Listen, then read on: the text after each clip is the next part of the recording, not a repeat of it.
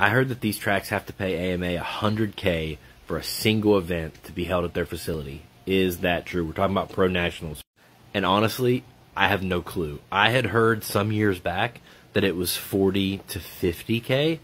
I guess it could have went up since then. Maybe there's some tracks grandfathered in. Maybe somebody on the inside can leave a comment here and let us know what's up. I heard part of this cost is why Muddy Creek bounced out of the series. Also, that they weren't making any money. I also heard, it seems like every year Budds Creek is, about to go out of business or something, and I don't even understand how that's possible. They've been on the series all these years. They held the MX of Nations. But I'm not here to bash MX Sports or anybody like that.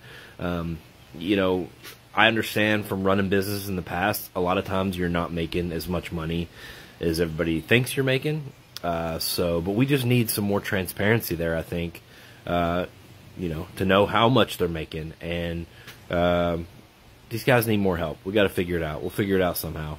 Bottom line, these dudes shouldn't be able to go to their local county fair and make more money than they do at a Pro National. It's just, it shouldn't be that way.